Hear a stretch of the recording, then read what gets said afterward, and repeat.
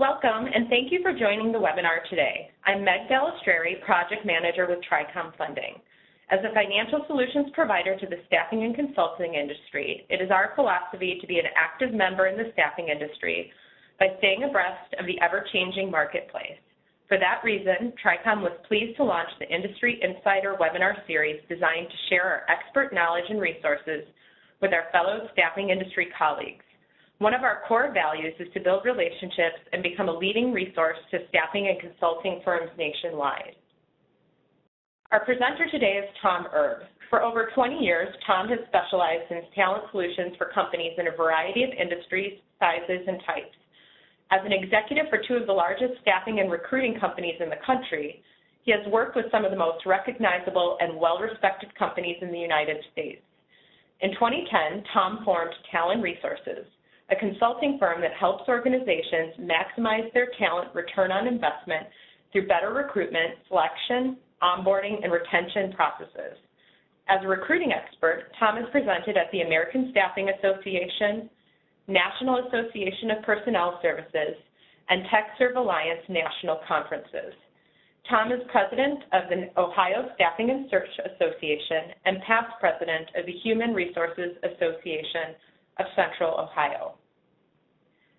Talent Resources is a consulting, training, and coaching company focusing on the staffing and recruiting industry with the expertise and proven track record of success needed to help their clients grow their business. Hiring the right salesperson could be the most important challenge a staffing firm must overcome. A primary role of a salesperson is to meet the income and revenue goals established by your organization while maintaining a level of professionalism and integrity that fits the culture and brand of your staffing firm. By the end of this session, you'll know how to recruit and hire the best salesperson for your staffing firm. If you have questions during the presentation, please utilize the Q&A feature located on the right toolbar. After the presentation, there will be time for questions and an opportunity for you to give us feedback on today's webinar by completing a short exit poll. With that, I will turn the floor over to Tom. All right, thanks, Meg. Appreciate it, and thank you all for joining us. What we're going to talk about today is, I think, one of, if not the biggest challenges that staffing companies have. I hear all the time, and I work with a lot of different staffing companies on all sorts of issues, but one of the things that I hear from them over and over again is, I just can't find good sales reps. And what we found is that in most cases, there's a lot of work that needs to be done before you even get to the point of posting a job. And that work typically is not done. And then even after the job is posted and you start to get candidates, how do you go about selecting the right sales rep? So we're going to talk about that, and I would love to have questions as we go along, so please feel free to do the text like Meg said. And so we'll just jump in. Let me see if I can get this thing to work here. Yes. All right, so let's start by talking about how most staffing companies hire sales reps. And I've seen this over and over again, that it seems to be the same process.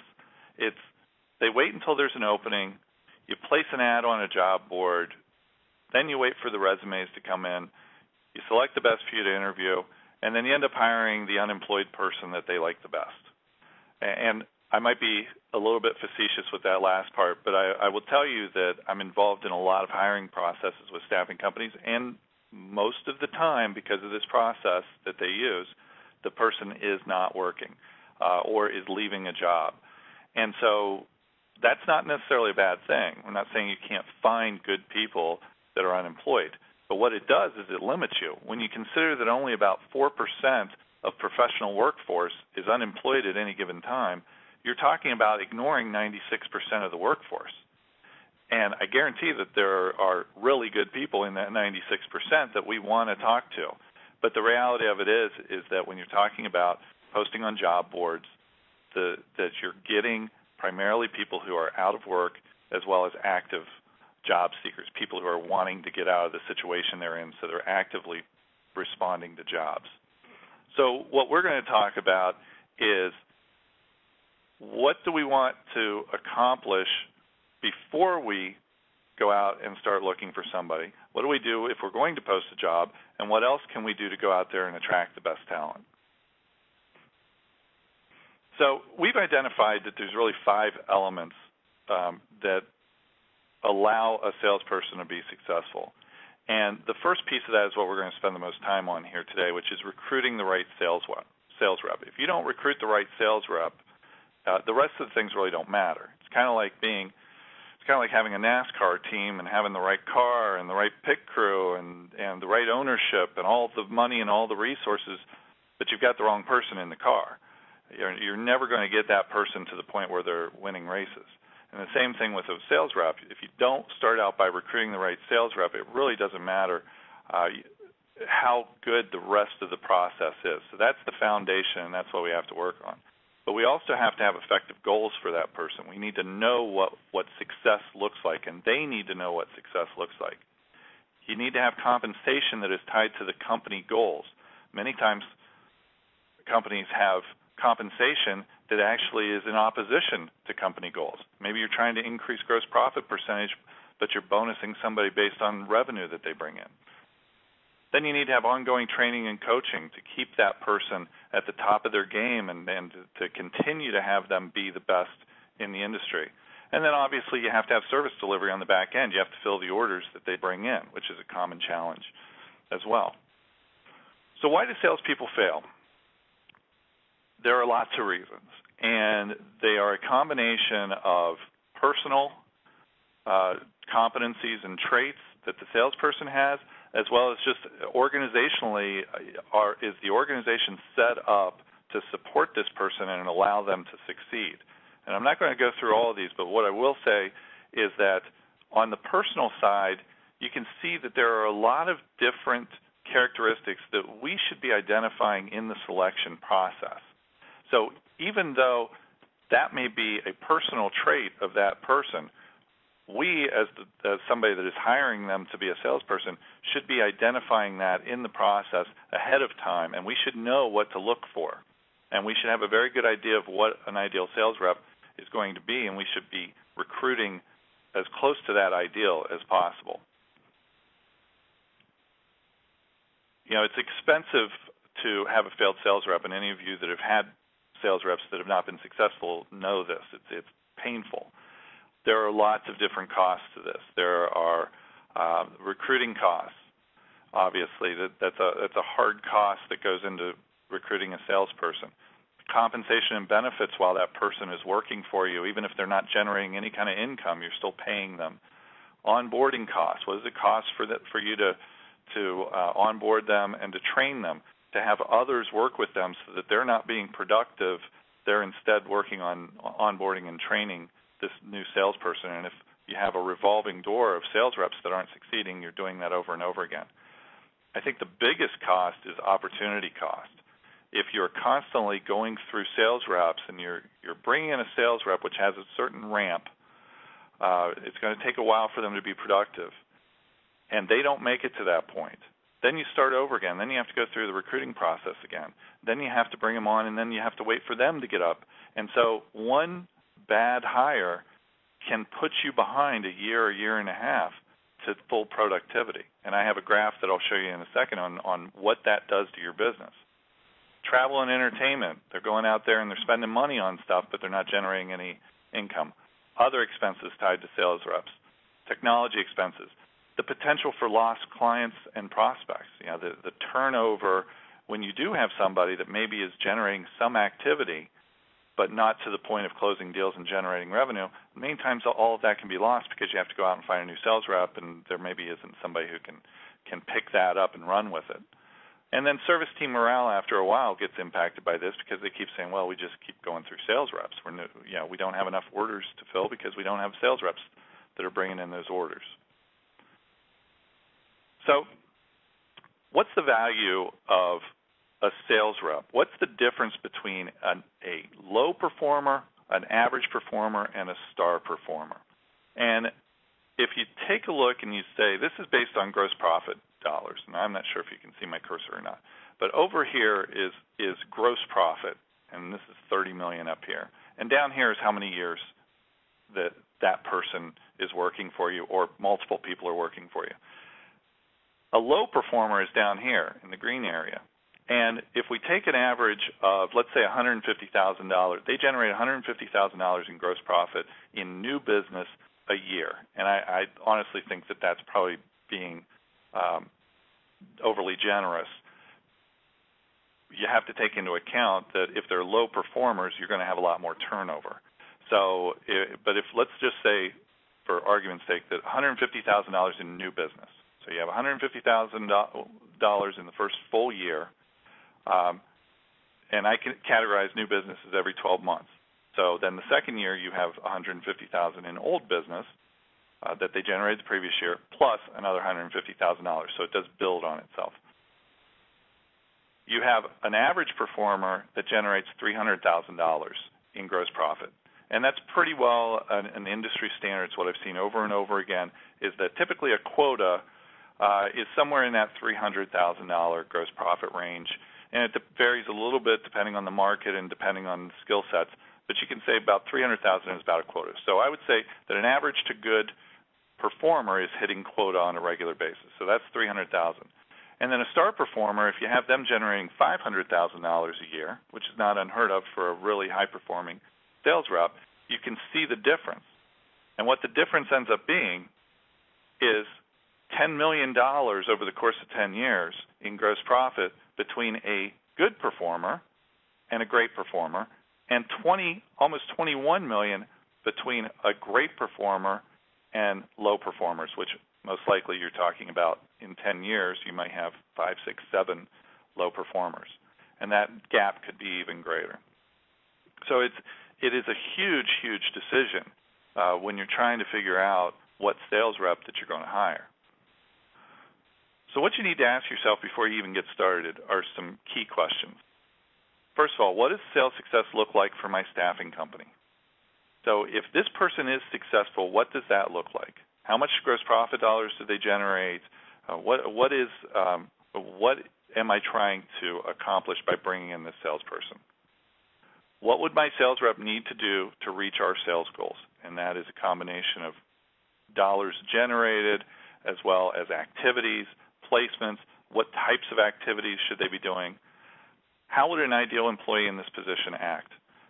A retail sales rep that's going after small onesie-twosie business is going to have different activities than a large account salesperson is.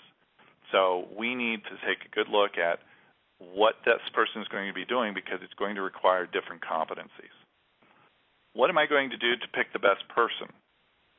So how am I going to measure them? What questions am I going to ask? Interview questions. What am I going to look at from a criteria standpoint when I'm evaluating resumes or LinkedIn profiles or other areas? How am I going to know that I'm picking the best person? And then lastly, where am I going to find this person? Where should I go out to and make sure that I'm getting the right person and that I'm casting as wide a net as possible? So step one is to define success. So we need to ask ourselves, what does sales success look like for my staffing company, right? So the things that you want to ask yourself are, what is our company growth goal? I've seen many times where companies will have a growth goal, and yet what they give the sales rep is either nowhere near the growth goal, or it's more than the growth goal, or there are multiple sales reps, and if you add up all of their goals, they're less or greater than the company growth goal. So you need to take that into consideration. What am I trying to accomplish? Because that should be in sync with what the sales rep's goals are. What percentage of that goal should the sales rep have? Should a recruiter have, or recruiters have? Should the manager have? What should they be responsible for? You also have to take into account the existing business. How much can we reasonably expect to lose? How much can we reasonably expect to grow? Those are the questions you need to ask. What types of activities should we be measuring? Should we be measuring calls, appointments, placements, revenue generated? What I recommend is that early on when you bring in a sales rep, that you're measuring activities. You're measuring sales activities like phone calls, email interactions, not just blanket emails going out, but actual email conversations, networking events. You should be measuring activity much more closely on new people because they have not gotten to the point where you can see success in the form of appointments and pipeline and revenue and gross profit generated. As that moves on, I place less emphasis on activities if they can prove to me that they're successful and that they've got that piece of it. What conversion ratios should we expect?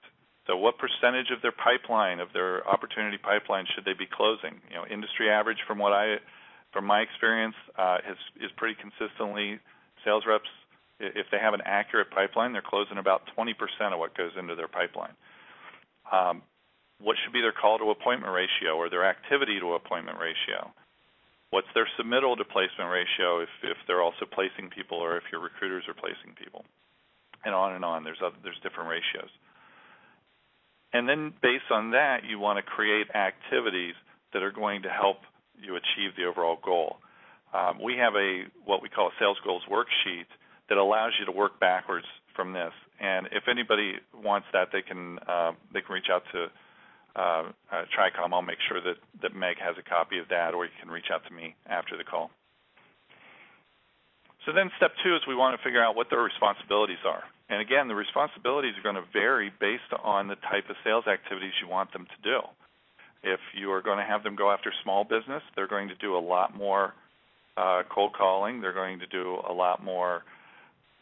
They're going to have a lot more weekly appointments.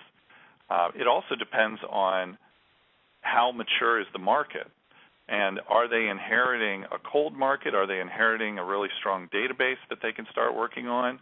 Are they coming with experience, with staffing experience? Do they have a non-compete that you have to be cognizant of and you have to not violate? So all of those things you have to take into account. And these are just some examples of some of the things that a sales rep might be required to do. So, prospecting, pipeline management, closing an account transition, and then professional development. How do we keep them at the top of their game? Step 3, we want to identify competencies, and we want to identify what the ideal profile of a person in this position is. And we break them down into really 4 different areas, the behavioral traits or competencies. The first one's relationship effectiveness. The second, and this is, are they a strong communicator? Can they build relationships?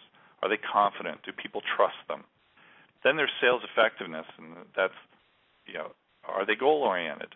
Are they financially motivated? Are they competitive? All those things kind of tie in together. Under problem solving, can they solve problems? Can they figure out how to get into a company? Can they figure out how to move a process forward when it's stalled? Can they figure out how to navigate a company that has multiple people involved in it and has multiple layers? And then also being proactive as well. And then time management. Do they manage their time well, and can they prioritize their efforts well? So I've kind of run through some quick slides. Meg, do we want to pause real quick, or should I keep going?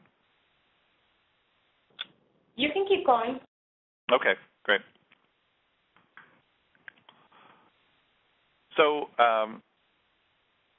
from that, what we want to do is develop our ideal candidate profile. Once we get an idea of what these traits are, we also need to think about what's this person going to be doing. Are they going to be going after large accounts, or are they going to be going after retail? Do they need to have that type of experience?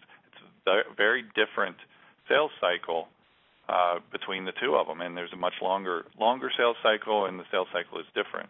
Sales process is different. Do you expect them to be more of a transactional versus a relationship salesperson? And what I mean by that is, are they going to be going out, bringing in business and moving on, or do you expect them to maintain some sort of relationship for a period of time? Some of the companies that I work with, they want them to be pure hunters, and they want them to go out, and they want them to grab business, bring it in, and go out and get more business. Some say, you know what, we want them to manage the business that they bring in. We want them to service it, and then many companies are somewhere in the middle. It really just depends on what your goals are. But you have to think about that because those are different skill sets. one of the biggest questions I get is, should they have staffing experience? And I would say my answer to this, for my own standpoint, is ideally I'll get somebody with staffing experience because it certainly reduces the learning curve. If I can't find somebody with staffing experience, and by the way, I'm not going to limit myself to somebody with staffing experience because there are other great people that are in other industries. But the second tier that I'm going to go look for are the types of companies and industries that sell to the same prospects that we sell to. So that could be background check companies, EAPs, benefits. Those different types of companies are who I want to sell to. People that are selling to HR, that are selling to manufacturing, accounting, IT, whatever is my niche, so I want them to sell to. And that also brings up, do they need to have niche industry experience? I think once you get into the point where you're really getting into they need to have staffing in IT sales experience, you're really starting to limit yourself. And so I tell people that I think you should have cast a wider net than that. Sure, you would love to have somebody who's perfect that is IT staffing, and you're an IT staffing company, and it's easy because they can just kind of run, and hopefully they don't have a non-compete, and they can just kind of run with it. But the reality of it is that that's going to limit you pretty severely. Is it a cold market or is it a warm market? You know, if it's a cold market, you're going to need somebody that's going to do an awful lot more cold calling, and they're going to have to do a lot more prospecting. So they need to have those skill sets and the willingness to have a lot of rejection, to pound the phones. They need to be persuasive and be confident to be able to really start that market off cold. Somebody who has more of a warm market is going to have different skill sets. There's just going to be more of getting back into organizations, relationship building, and moving the process forward. And then lastly, do you go the rookie or the free agent route? And what I mean by this is, you know, you've got in sports, in major league sports, football and basketball, you've got options of, do you want to go out and get a free agent and pay them based on past performance, or do you want to go and get a rookie and pay them based on future potential? And companies go all different ways. I would say you want to get the best person available, and so you look at both. You also have to take a look at how much am I willing to train this person, mentor this person, how patient am I going to be for this person to learn the industry and sales and business? How sophisticated are my prospects and clients? Are they large accounts that are going to be very complex? They're going to be dealing with people at a very high level because that takes time for people to learn that. So you need to think about all of those things as well. Step 4 is, how do we go through the selection process? And what I find is that most staffing companies don't really think through their selection process. They don't have a repetitive process they go through. And if you do, that's fantastic. You're ahead of the game. This is what I recommend to my clients. And what we do is we start out with an ideal candidate profile at the top here. Then once we've really figured out exactly who we want to go after, it's much easier for us to start doing this targeted recruiting. And we'll talk about that a little more in a second. Once we start to find people, we want to do just a brief phone screen with them. Okay, we go through, we say, yep, they look pretty good on paper. Let's do a phone screen with them. That might be 15, 20 minutes just to see, are they good on the phone? Do they have the basic essentials that we're looking for? Any red flags? If that goes well, then we have a phone interview. And you can do a phone interview or you cannot do a phone interview as part of this process. But I recommend a phone interview because that's what they're going to be doing a lot. They're going to be on the phone. And you want them to call you. Don't call them. Don't make it easy on them. You want to see what they're like when they call in. How do they initiate the conversation? Are they comfortable calling in to you? And that's when you go a little bit more in depth into some of the things that you want to see. You want to know more about their background, those types of things. Then do an in-person interview with a different person, typically a different person than the phone interview. If they make it through that, then they go on, they do a second in-person interview with another person so that you're getting different, all sorts of different perspectives and feedback from people. Then I recommend that you do a behavioral assessment. It's kind of your sanity check, and you can get a behavioral assessment for a couple $100 that it will save you in making a $50, $75, or $100,000 bad decision. It's a good investment. Just consider it insurance. But a behavioral assessment that takes a look at what are the characteristics that you're looking for in the ideal candidate, and how does this person match up to that? Are they competitive? Do they have a strong work ethic? Do they have attention to detail? Do they have good sales skills? Are they strong when it comes to relationship effectiveness? Then you bring it down to final selection, and then you make the offer and you hire the person. So that's what I recommend, is that you have a consistent process. I recommend that you have questions that are already pre-made, that everybody has access to, that are consistent with that ideal candidate profile that you're utilizing. And otherwise, why have the ideal candidate profile? You certainly can allow people to ask other questions, but make sure that they're asking certain types of key questions that are critical to the position. The other thing, step 5, is you want to recruit wide. You don't want to limit yourself just to job postings on the job boards. And here's the reason why. If you take a look up here at the very top, as I mentioned, about 4% of the U.S.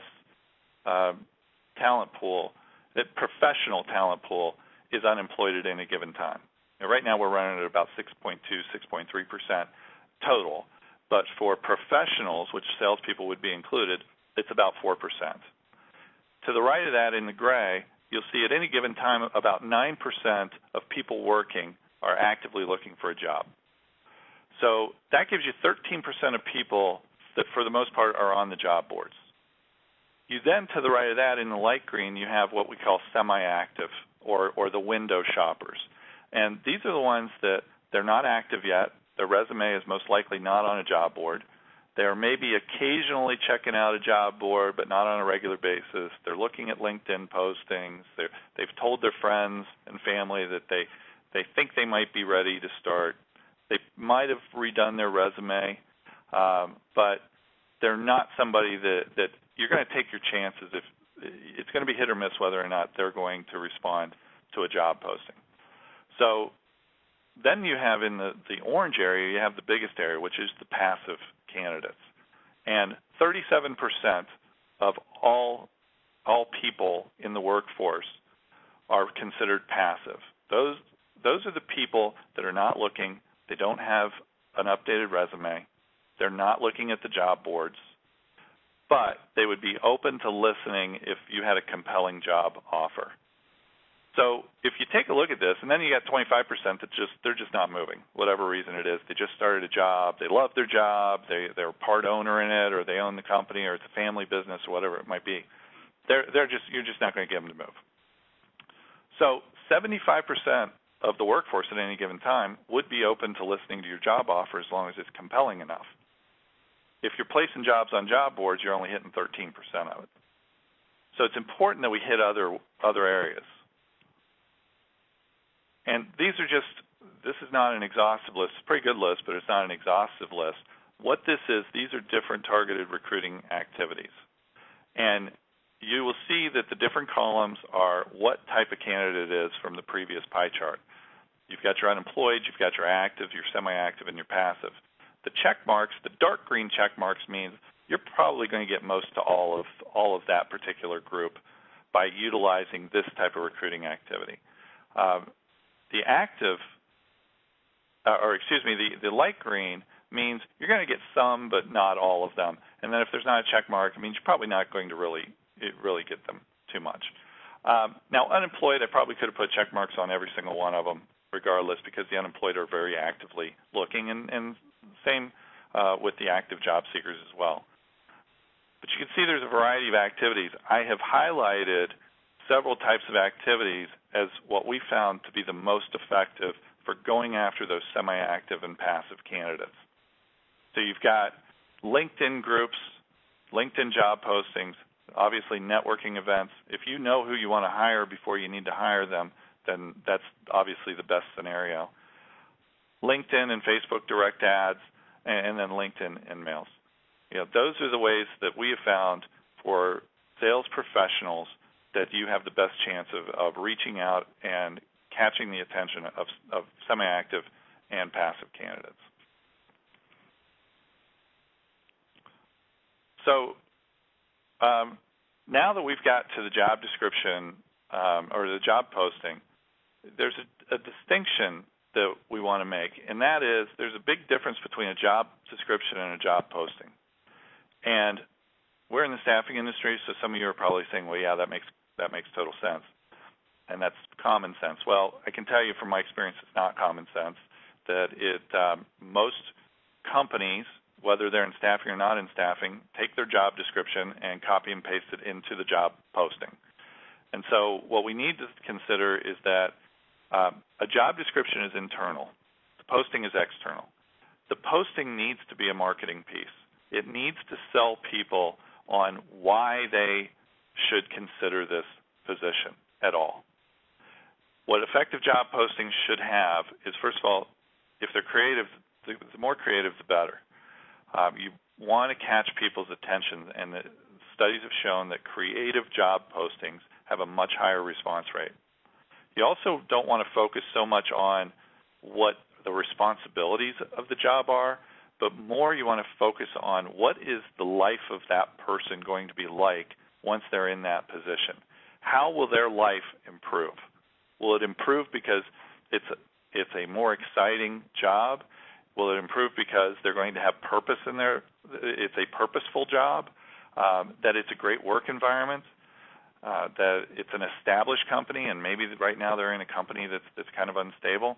So you want to think about what is it about your company and about your job that is going to be attractive, particularly to somebody who's happy in their job, but you still want to lure them away and have them come work for you.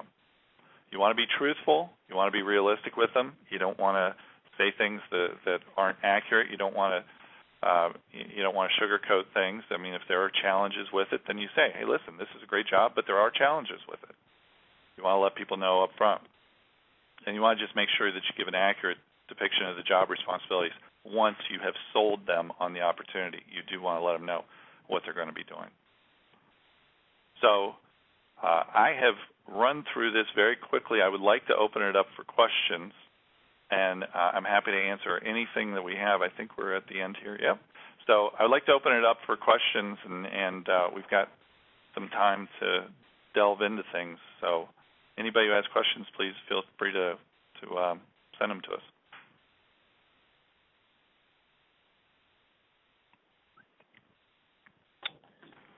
All right, thank you for that. I do have some questions coming in. We do have one to start. Do you believe sales reps should have a quota, and if so, how do you create one? Yep. Yes, I do. I strongly believe in a quota. You don't have to call it a quota. You can call it a goal. But I strongly believe that all good sales reps want to be held accountable, and they want to know how to measure success. And so I definitely recommend that you have a quota. And for me, a good rule of thumb is they should have a ramp the first year in quota. They typically shouldn't hit their full quota until somewhere between month 7 and month 9 or 10, depending on the market. Is it a cold or a warm market? Do they have staffing experience? Are they seasoned, or are they relatively new? How long is the learning curve going to be? And so, if I were to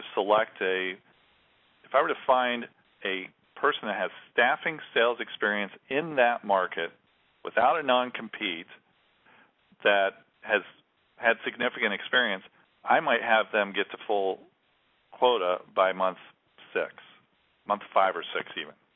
And it also depends on the size of the deal, because the larger the size of the deal, the longer the sales cycle. So, but I would typically have them probably be at full quota by month 5 or 6. If I'm going more with the rookie that doesn't have any staffing experience, is relatively new to sales, I'm having him go after smaller business so the sales cycles are shorter. I'm going to probably have their full ramp be 8 or 9 months. And then before they hit their full ramp.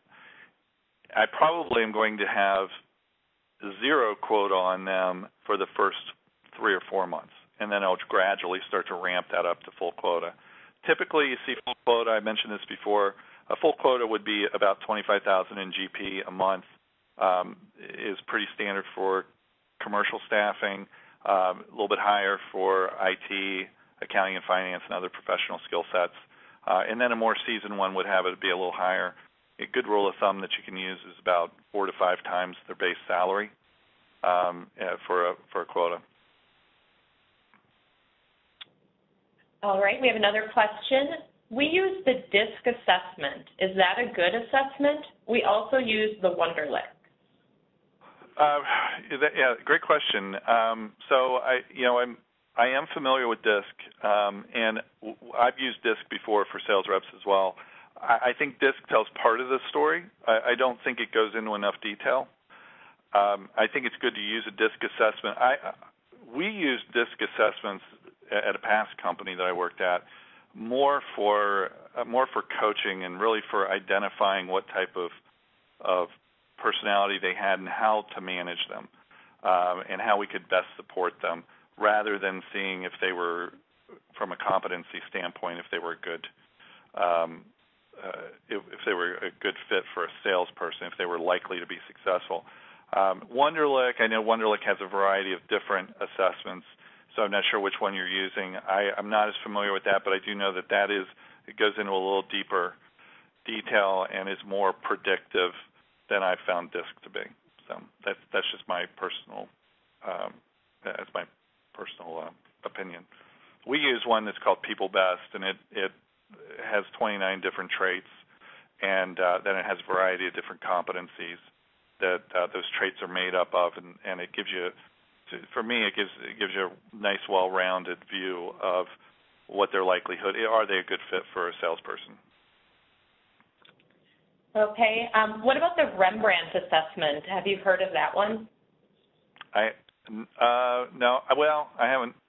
I'm not familiar with it. No. Do you have any general advice about hiring someone whose personality and industry experience you are drawn to do sales, has not done sales before? Can you say that again? Okay. Sorry about that. Do you have any general advice about hiring someone whose personality and industry experience you are drawn to do sales that they have not done before? Yeah, absolutely. If I'm answering this right, the best sales rep that I ever had, she was a rock star salesperson. She started out as a recruiter and had not done sales before, and she got into sales, and it took her a few years, but she got to the point where she was by far the best sales rep in the country for one of the largest staffing companies in the U.S. So absolutely, I think personality, their behavioral traits are extremely important to that. So I would certainly have them go through an assessment, and I would have them go through a multiple-step selection process with different people so that everybody can be on the same page. But, absolutely, I think you can get somebody who does not have sales experience but has the personality and the behavioral traits, and they can be successful as long as you have the resources and the patience to train them. Great question. What are the behavior traits that you feel make a good salesperson? So we had a list of those. I would say if I had to pick one, what I've seen is if I had to pick a single behavioral trait that is the best indicator of if somebody's going to be successful, it would be competitiveness. Because somebody who is competitive first of all, they tend to be financially motivated because that's how they measure their success. And when I mean competitive, it's great if they've done some sort of sports, but it doesn't have to be sports related. It can be an internal competitiveness. I always like to ask people, do you consider yourself competitive and why? And then let them talk about how they consider themselves competitive, and then can they really back it up with that? I just find that that drives a lot of the other behaviors. The other thing that they need to be is they need to be credible. People have to trust them, and people have to believe in what they're saying. I've had some sales reps that they've been great from the standpoint of they do the activity, they're driven, but at the end of the day, people just they weren't real credible, and so it's I would say those are two of the biggest traits. But there are a lot of traits that are important. I think people have to be goal oriented, which kind of goes to the whole competitiveness. They need to be friendly, personable, empathetic. Those are all things that I look for as well. And I think when we go back and we talk about do they need to be relationship-based or transactional-based, things like empathy and relationship building are more important if they're going after relationships. If you expect them to really develop relationships, they're not as important, but they're still important if it's more of a transactional sale. How do you evaluate competitiveness? How do I evaluate competitiveness? It's really based on questioning them and asking them how they are competitive. I've had people who are competitive. What I'm looking for is inner drive. I'm looking for that uncomfortableness that they have with losing. The fact that they're always trying to get better. They're always a little bit unhappy with where they are. They're always trying to just be a little bit better. So I'm asking them, like I said, I'm asking them questions about, how are you competitive? Give me an example. I'm big into behavioral interviewing. So give me an example of where you competed for something and were not successful. How did you feel? How did you approach it? What did you do to try and get better? Were you successful? Those types of things.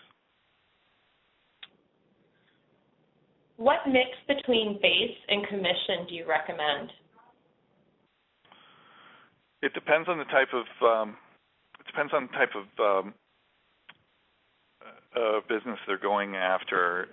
It depends on what level that they're at. If you're talking about more of an entry level business development person, more of a retail sales rep that's going after smaller business, they're going to tend to have a lower base. And it totally depends on the market too. I typically like to see salespeople be able to double their base salary at least by exceeding their quota. So if they're at $35,000 and they hit their quota, then they should be making about $70,000. If they're at 60 and they hit their quota, they should be making $110,000, $120,000, something like that. And so that also you're going to want to kind of make their quota. They're going to need to make that in proportion to that. Now, I would say that somebody who you're paying a higher base just because they have more experience is not necessarily going to have the opportunity to double their total compensation.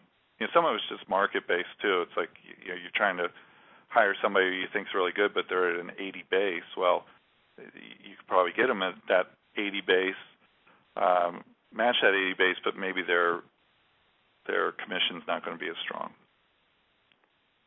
as part of their overall compensation. Regarding your recruiter you groomed into sales, if it took her a few years, did you keep her quota levels low? How did you monitor her growth? It's a good question. Let me clarify that. It took her a few years to get to be the best in the country. it did not take her long to be a good recruiter and to hit her goals. So, no, you want to have some patience on that. I mean, and that's the hardest thing, I think, for managers and owners, is to have patience, but also to know if that person is performing or not. So you are going to want to have somebody who, like, if I go back and talk about quota, somebody who does not know sales is going to need an additional at least 3 months on their quota, maybe more. And their quota is probably going to be a little bit lower than somebody who is coming in that has the experience. So you need to account for that learning curve. And so I would say an extra 3 or 4 months on that ramp up. But no, we didn't. We didn't give her a tremendous amount of additional time. But you also have to take a look at, if you're giving somebody 7, 8, 9 months to ramp up, you need to be measuring their sales activities. You need to make sure that they're hitting those. You need to make sure that they're hitting their appointments. They're hitting their pipeline numbers. I look at 4 things really. I look at sales activities, appointments, pipeline. How much should be in their pipeline from a revenue standpoint or a GP standpoint. Where are they in relationship to that? And then I also look at where are they percent to quota, because it measures 4 different parts of the sales process. The activities is around prospecting. The appointments is more around getting moving prospects into your pipeline. Pipeline management is moving them through the sales process, and then the GP or revenue quota is the results of it. So somebody that you're going to have on a long learning curve, you're going to really need to make sure that they're hitting those activities, and then they're starting to hit those appointments as well. What should the breakdown between margin they bring in and their base and commission be?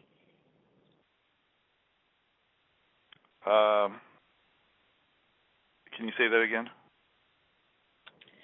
What should the breakdown between the margin they bring in and their base and commission be?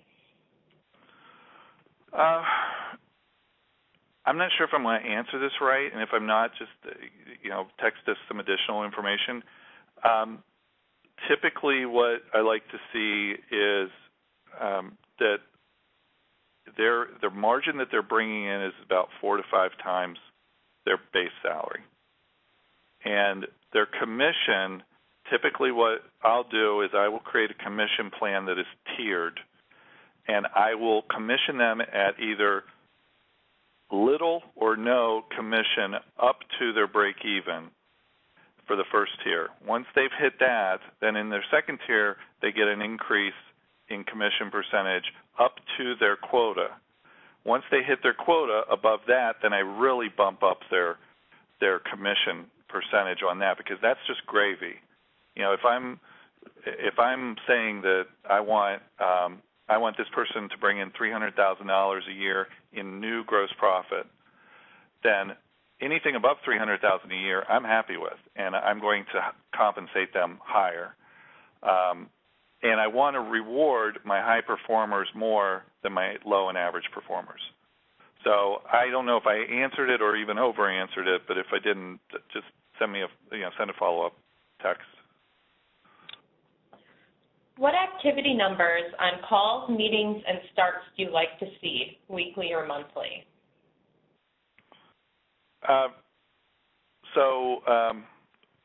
We have the sales goals worksheet that I mentioned earlier that actually works backwards from that.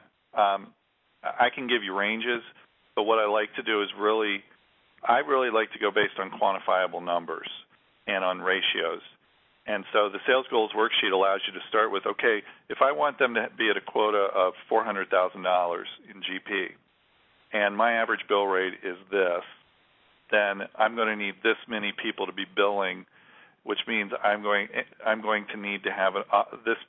And if the average number of people on assignment at a company is this number, then I know that my average deal size is a certain number. So I can work all the way back to come up with those numbers of you need to have this many activities, to have this many appointments, which gets this much in your pipeline, which you close this percentage of your pipeline. So it's all very methodical and very quantifiable, and it's something that when you sit down with a sales rep and say, this is what I want you to do, and here's why the numbers make sense, it's much, much easier for them to say, okay, well, they're not just throwing it. They're not just throwing numbers at the wall and seeing what sticks.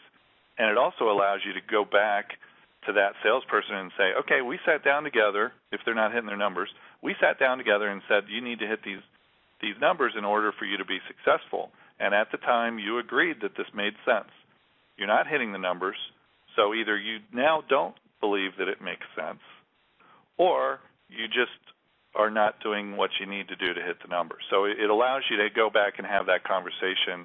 And, of course, the first couple conversations, you're not going to be that direct with them probably, but ultimately it allows you to, once you need to get to the point of counseling anybody, if you do, it makes it easier. So like I said, I'll get that sales goals worksheet to Meg, or if somebody wants to just send me an email, they can, and I'll get it to you. I have a follow-up on that gross profit question. Okay. If a candidate brings in $400,000 in gross profit per year, should they be at $100,000 total comp?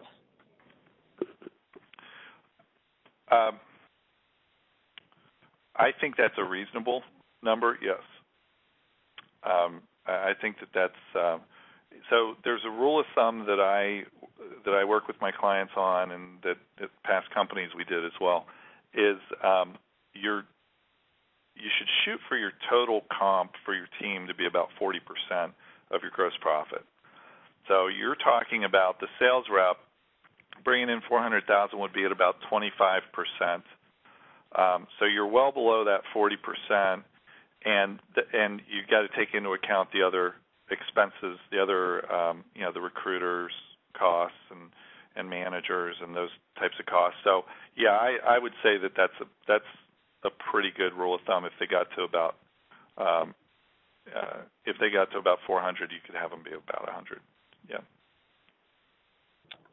Do you think division managers should be producers or only manage the teams? These are all good questions. It depends on their scope. It depends on how big their sales team is. I would say if they have less than a half a dozen sales reps, then yes, they probably should be producers. Once you get to be more than 6 or 7 producers or 6 or 7 salespeople, then their focus should be helping their salespeople sell more business, not going out and selling business on their own. You have to be very careful about making a sales director or producer, because depending on how you incent them and how you manage them and how they're accountable, you run the risk of them really focusing on producing rather than helping your sales reps be as good as they can be. And I would rather have a sales director that is working with the team all the time and is helping them be 20-25% more productive, because they're going on calls with them, they're helping them with presentations and proposals, they're strategizing with them about how to move deals along, they're holding them accountable by having weekly meetings and having them turn in reports to them, and they're looking in the system and making sure that people are entering in the information and they're doing analysis of that. I'd rather have them do that. So by the time that you have 5 or 6 people working under you, that's just about a full-time job. If you have 2 or 3, then yeah, you'd have them probably have some numbers as well. What should we say when reaching out to the passive candidate? Good question. So, when you're reaching out to a passive candidate, there's a couple different ways you can go. That you can, you can reach out to them directly and say, so let's say you're doing it through LinkedIn, and you send them an email. You can do it by saying, I looked at your profile and I was very impressed.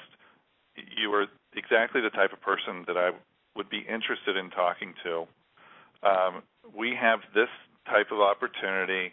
This is what's so great about us and the opportunity. Would love to talk to you about it. You can take that approach. The problem is that there's a couple problems with it.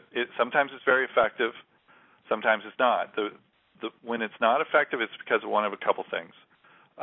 One is that many times their LinkedIn account is tied to their office, their company email, and it can scare them off a little bit. They can get a little bit paranoid. If they work for a place that maybe they're worried about them checking emails, those things, they will intentionally not do anything with that, so that they can always deny, hey, that guy sent it to me, but I didn't do anything. So what we found, the other thing is too, we found that the people who are just out of school for a couple of years we tend to have a lower response rate with them, because I don't think they understand the networking piece of it, and they tend to be a little more hands-off, standoffish, or a little more unsure about it, just because they're newer, I think, to the industry, and you probably could have a whole generational discussion around it too. But we also find that we get a lot more in-mail declines for people who are just in the workforce for a couple of years. The way we typically will approach them is we say, we're networking for a position. We're looking for somebody. This is how great of an opportunity it is. If you know of anybody, or if you yourself might be interested in it, would love to talk to you or get a referral. What we found is we get a better response from that, because now they're not uncomfortable responding back to us. And what we'll see a lot of times is they'll respond back to us and they'll say, I think I know somebody. Can you tell me more about it? Or, can I call you? I think I have somebody that would be interested. And, of course, it turns out to be them over half of the time. But they just don't want to put that in an email response back. So that's a long-winded answer to that question, but that's how I would do it. All right. We got through the questions, and if there are additional questions, Tom's information is on the slide, and you can reach out to him directly. A poll has been opened, so please take a moment to fill that out. I'd like to thank our participants in today's webinar, as well as Tom for sharing his knowledge of hiring better salespeople. The recording of this webinar will be available on our website at tricom.com under Resources/Industry Insider Webinars. Thank you again for your participation today, and watch for information on our next webinar session, July 23rd, presented by Wintrust Wealth Management, Best Practices and Trends to Manage a Qualified Retirement Plan. Thank you again.